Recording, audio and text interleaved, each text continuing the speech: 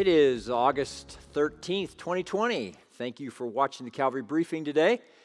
If all goes according to plan, I will be in lovely Minnesota, land of 10,000 lakes, celebrating my father's 90th birthday. And so I'm excited about that, and I'm excited that this Sunday, Jody Nelson will be preaching. And during the summer months here at Calvary, we've been blessed because we have a number of people who can expound the Word of God and bring it to us. And so Jody's going to be preaching this week, and you will want to be here to hear that if you can. If not, it will, as always, be live streamed. And if you are planning on being here, please call in as soon as possible today before 2 o'clock to make sure that we know you're coming. If you have kids, we even have options for them if they are ages 2 through 12 outside during the worship celebration. So you won't want to miss this Sunday. Please let us know if you are coming. Mike Emlet is a guy that I've read for a number of years, and recently he wrote about the fact that love is inconvenient. We talk a lot about love. We deal with love in our personal lives. But it's important for us to actually speak truth about love. And the fact is that love is inconvenient. Jesus knows our hearts, and he sort of turns our own selfishness and our self-interest upside down. And in Matthew 7, verse 12, he said, "Whatever you wish that others would do for you, do it also to them." And so Jesus makes sure that we know that we want to be treated with love, and it's important for us then to treat others with love. But treating others in the way we want to be treated is usually inconvenient. Here's some examples. It's inconvenient to stop working and listen to your 5-year-old tell a story about something that they just discovered in the backyard. It's inconvenient to help your wife or your husband with the dishes when you just want to relax. It's inconvenient to hold your tongue and listen to a friend tell a rather long story. It's inconvenient to take the time early in the morning to pray specifically for individual family members. It's inconvenient to respond in a timely way to an email from a friend who needs encouragement.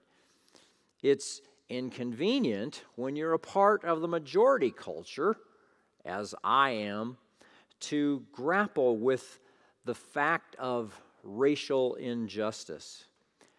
Yet, inconvenience is the way of love.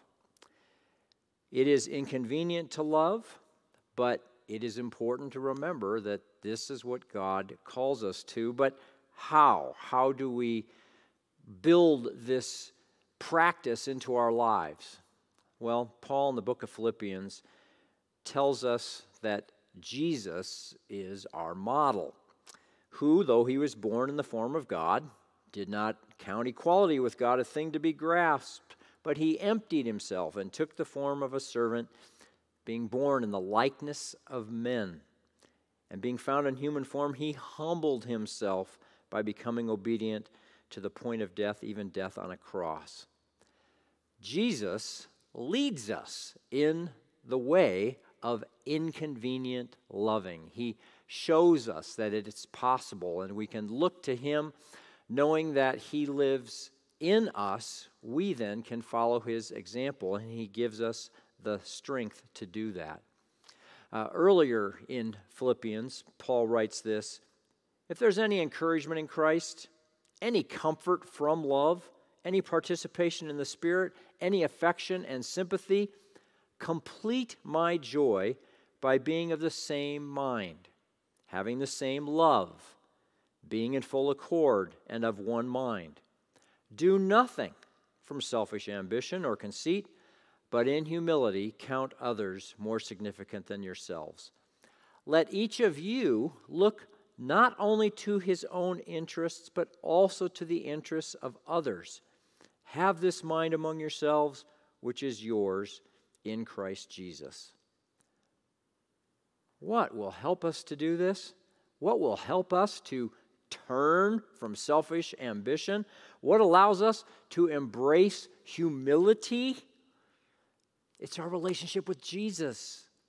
We're encouraged and comforted by him and by his love. We are empowered by the Holy Spirit. Love builds up within us.